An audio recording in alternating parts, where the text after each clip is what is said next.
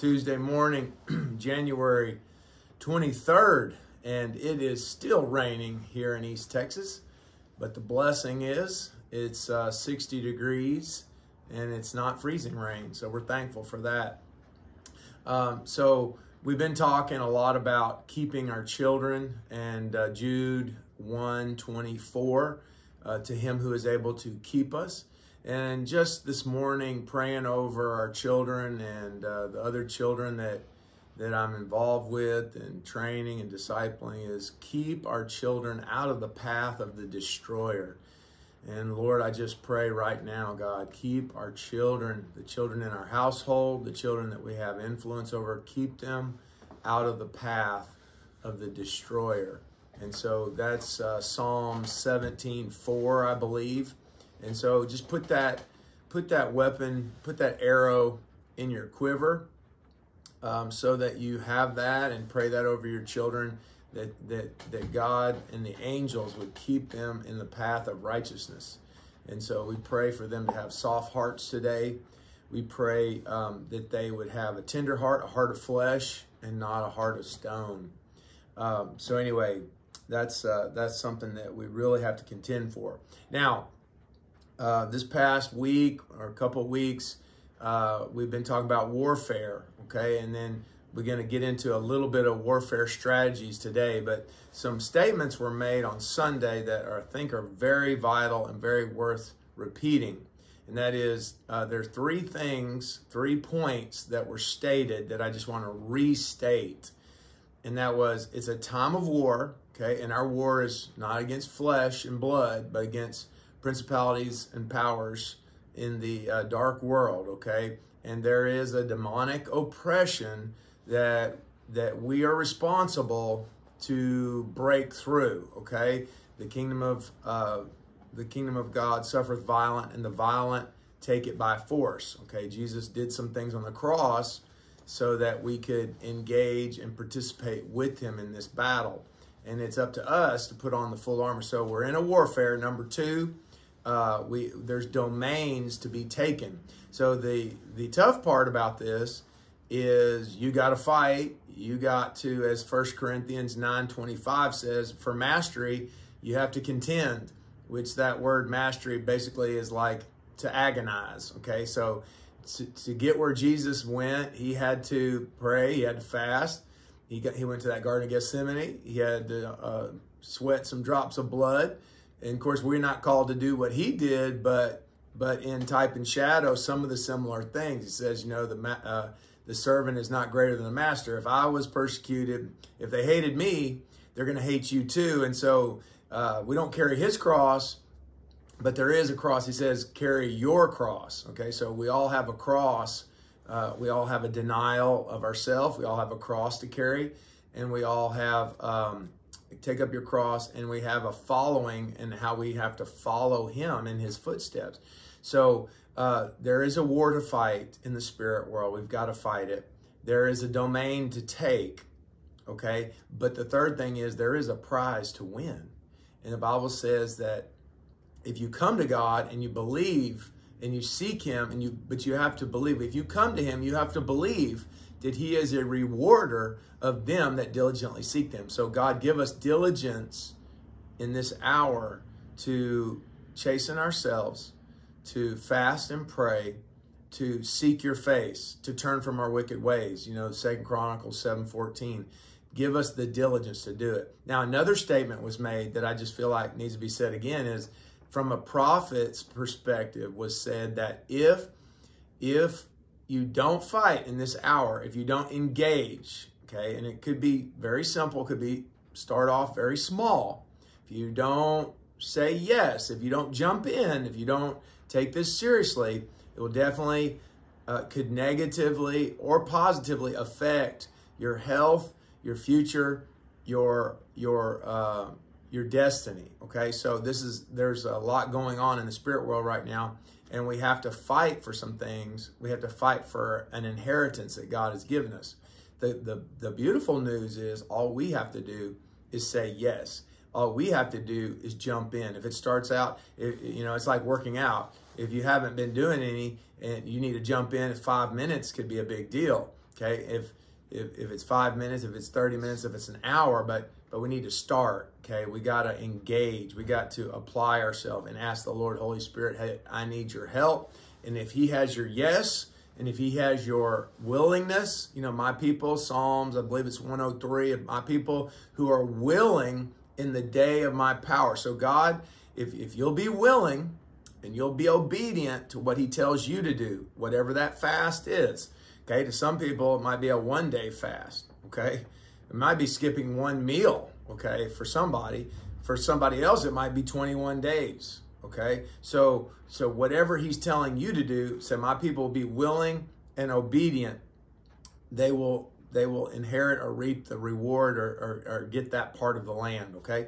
So I encourage you with that. But today, one of the military strategies, and I've thought about, I've meditated on, I've read Mark chapter 4, the parable of the sower. I've taught it, I've studied it, I've looked at it, I've heard other people talk about it, but it came to me kind of in a more of the 4 stages of apostolic warfare, okay, today. I saw it in a slightly different way, okay, and that's the beauty of God's word. It's living and active, sharper than any two-edged sword, Hebrews 4:12. You could read it 1,000 times. You could think you had some type of understanding of it, and yet it's going to be more and more unraveled for billions of years, okay? You can't unpack it all. You can't memorize it all. You can't understand it all. God's word, it's the best seller. You know, I was laughing the other day at one of the game shows. They had most popular books, you know, and they had all these books, you know, and some are okay and some are pretty bad.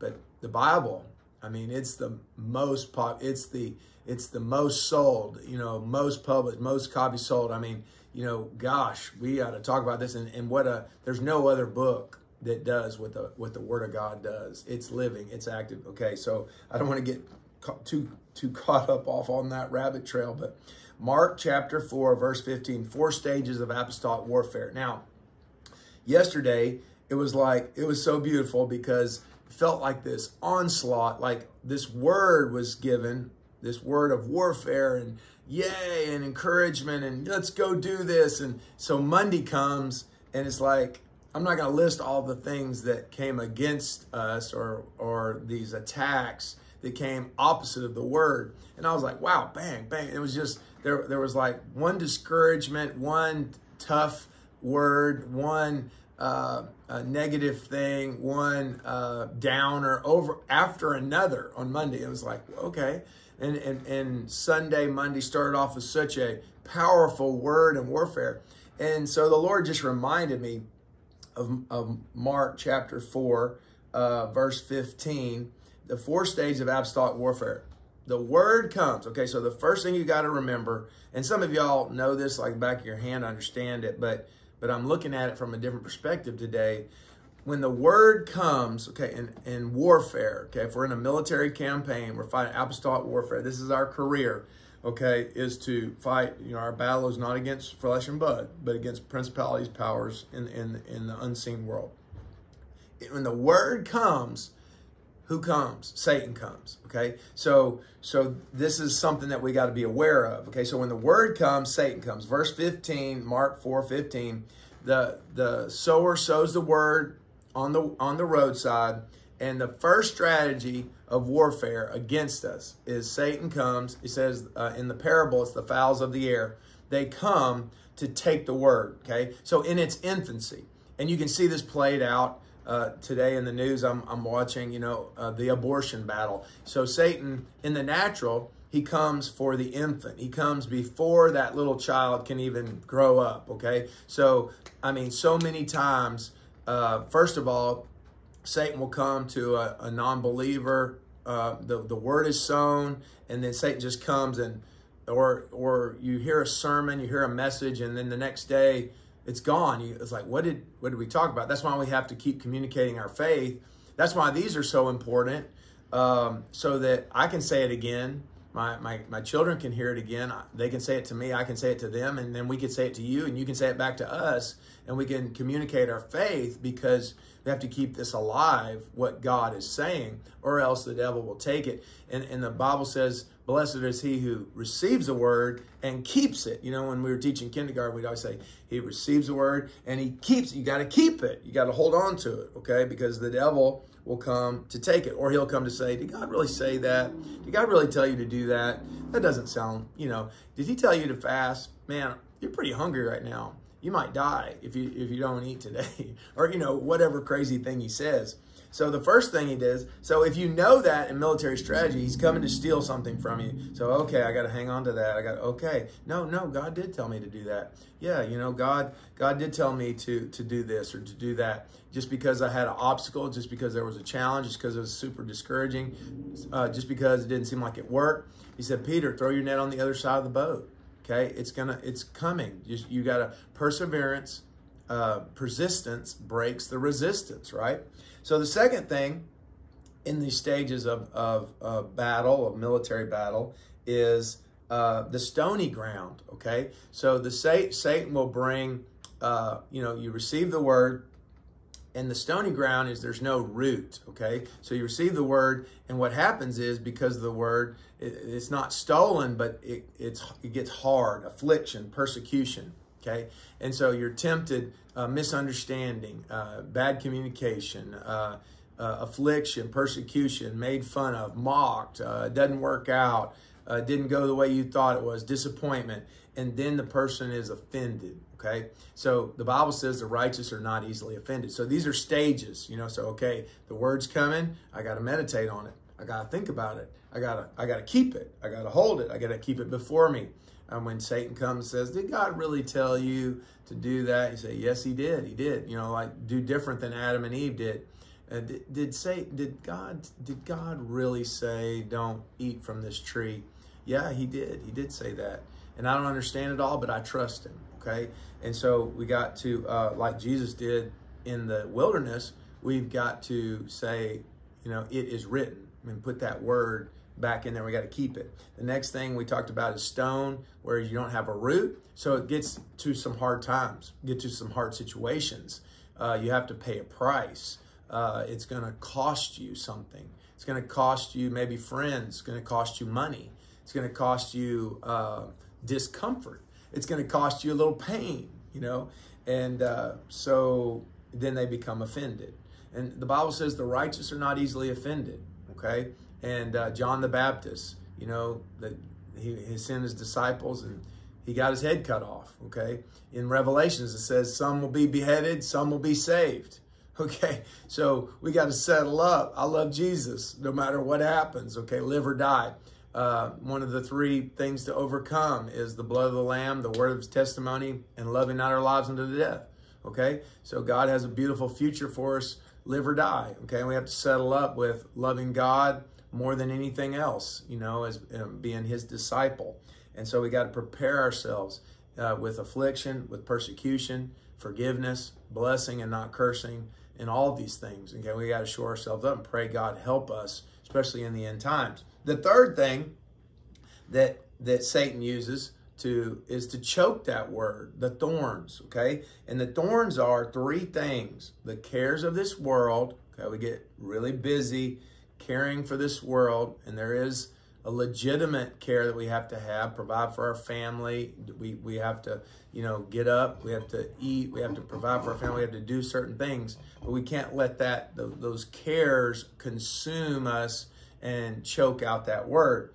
Number one, the cares of this world. Number two, the deceitfulness of riches. And number three, the lust of other things. And what happens is we receive the word, and then it's the bills and the job and the situations and the circumstances and everything just comes in, and just before long, we're unfruitful, okay? And so that is also, so we've got to be aware of these strategies, these counter measures that Satan uses in this military strategy. We talked the last few weeks about some of the strategies about praying for our children. We talked about our mouth being enlarged over our enemies, speaking the word, right? We talked about different ones. So here's just some apostolic strategies, some insight on things that the Satan will throw at us. These are same old tricks he's always used, but it's needed to talk about. These are apostolic strategies for for successful warfare. Now, the fourth part you all know about is the good ground. And there's three things that we do in the good ground. We hear it, we receive it. Yes, Lord, I want to do that.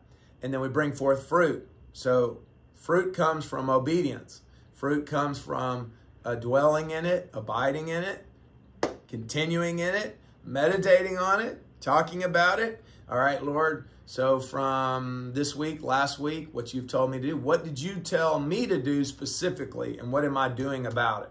How am I putting feet to what you said to do? Because we cannot be just a hearer only, okay? But we've got to be a doer. What are we doing? Faith without works is dead. Faith, or you could say it like this: faith without works is unfruitful, okay? And so we want to be fruit producers. And I believe in God that this is a season, even though it seems really tough right now. It's like anything else, like boot camp. It's like football 2-a-days. It's like basketball, getting ready for the season. It's like military preparation. It's like, you know, your diet, your exercise, everything is on point, okay? And so you're getting ready for a successful season to win that championship, to win that trophy, to win that cup, to win that prize, whatever it is. But the world is doing it. We're doing it just like the world, but they're doing it for a corruptible prize. We're doing it for incorruptible prize, okay? And so what's interesting is we hear the word, we receive the word, and we bring forth fruit.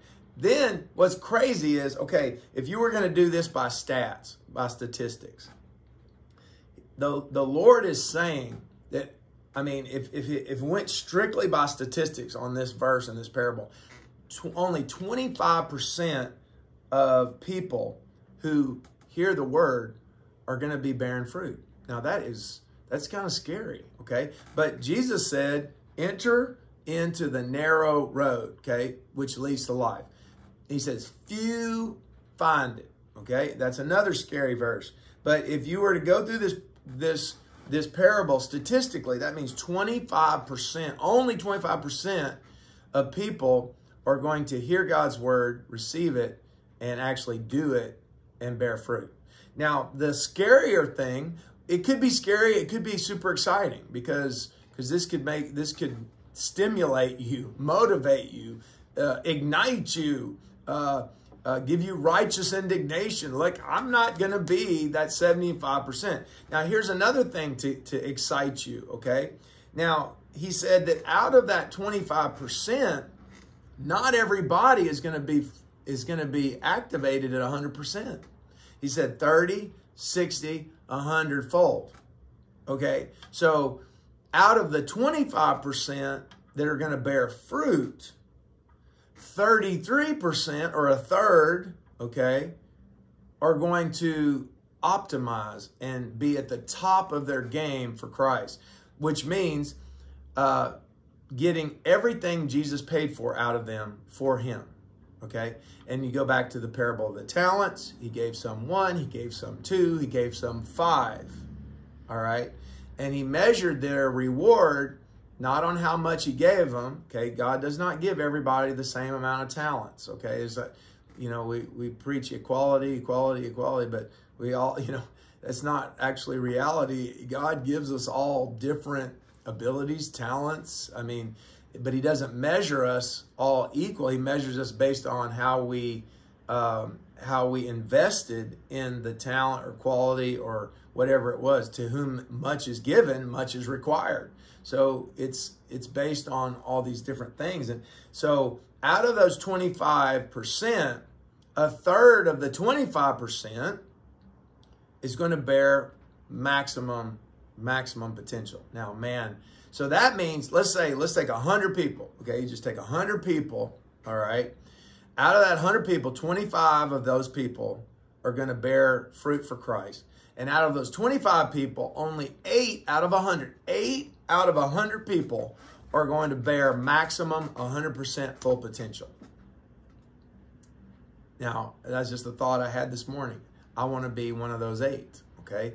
You got 5,000 that are going to bear a certain amount. You're going to have 70 they're going to bear a certain amount. You're going to have 12 that are going to bear a certain amount of fruit. You're going to have 3, and then you're going to have John the Beloved, okay? And Paul said, I have fought the fight. I have run the race. I have finished the course, 100%, 100%. And so that's what I'm asking God for me, for you, is optimization. Optimize spirit, soul, and body. Keep us, God, keep our spirit whole, keep our soul whole, keep our body whole, Father, and optimize us and get us into full capacity to where we are bearing fruit. God, help us, Lord. Give us energy, give us strength, convict, bring us understanding, bring us the people, give us the ears to listen, give us the eyes to see, help us pay attention, help us see when you're talking, when something is really important that doesn't look important to the world, help us to see it with clear eyes. So I just thank you for being with me today. Enjoyed you guys, and we'll talk to you soon.